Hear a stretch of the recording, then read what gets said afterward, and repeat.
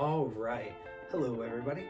Today I am going to just take a minute and talk to you about how I did this and what to expect if you do it. So what is this? It is a complete distal, meaning near the elbow, rupture of my inner bicep head. This one, okay? How did I do that? Honestly, I have no idea exactly why it happened, but it was just during normal chin-ups. I do hundreds of chin-ups in an exercise. No idea why this one gave.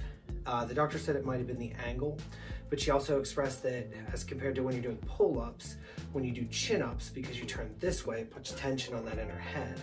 And then whenever you hang, you're putting tension with the twist and with the hang, and you're putting it all on the elbow.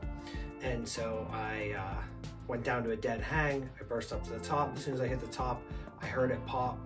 I lowered myself down and looked, and sure enough, my bicep was all balled up here, like a Popeye muscle. I went to the emergency room. At the emergency room, they did an x-ray to confirm that there was no damage to the bone, and they put me in a sling, and they referred me for ortho the very next day, or in this case, Monday. I went to Elite Orthopedics. They looked at it, immediately knew that it was a complete tear because of the physical deformity, sent me for an MRI. MRI confirmed what they already knew.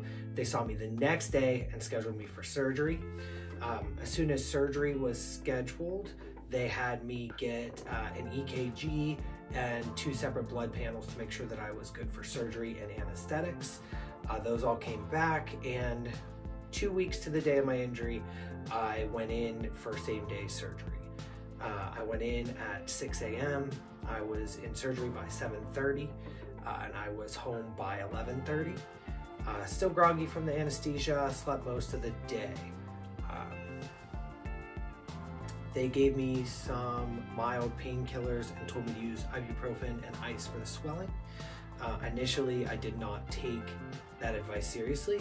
I just took the painkillers, and I was experiencing a lot of pain in the radius bone and my thumb in particular.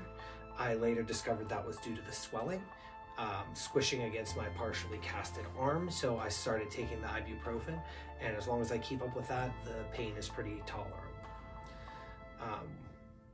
The procedure itself, the way it was explained to me, they put about a 4-centimeter cut in my forearm. They use an x-ray to make sure they're right over the radius bone. They drill a hole in the radius bone, and they put a button on said bone. And once they put the button on that bone, they then pull the tendon through and tie it off to that bone so that it will heal back on. I've got about 2 weeks where it's a partial cast, and it's wrapped in just standard wrapping, and I have to keep it immobilized with this. The pain yesterday was pretty bad. Once I got the swelling down and understood the way the swelling affected the pain has been pretty tolerable. That said, I went to sleep. I slept a full 8 hours, so in 8 hours, all the medications were out of my system, and I woke up in a crazy amount of pain. I would not recommend that. I would say tonight I'll set an alarm for midway through the night. I would rather wake up and take my meds on time and then try to go back to sleep, because once I was woken by the pain, you know, I was chasing that pain most of the morning, and I haven't been able to go back to sleep since. What comes next for me is really unclear exactly how it'll go. I know that in like 14 days I'll go see her. She'll take this off. I know I'll remain in the sling for, I think, 4 weeks. And then after the 4 weeks, we start rehabbing the bicep. My doctor said that I don't necessarily need to do physical therapy, that I have a pretty firm understanding of how to grow the muscle and how to recover. So she's just going to monitor me and allow me to attempt to do it myself initially. That's her recommendation.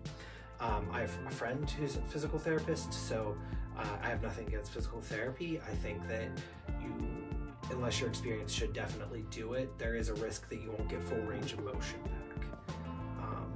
That's all I have today. If you have any questions, drop them in the comments. If you want to ask me privately, you could send me a message and I'll answer them.